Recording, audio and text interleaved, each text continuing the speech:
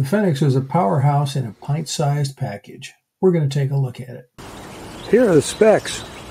The length is about 5.5 inches with about a 1-inch diameter.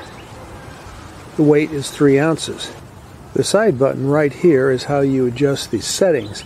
They range from 30 lumens to 1600 lumens. This is the low setting. It's very useful for wandering around camp or reading inside the tent. Here's low, medium, high, and turbo. This lights up your world. The on and off switch is right here.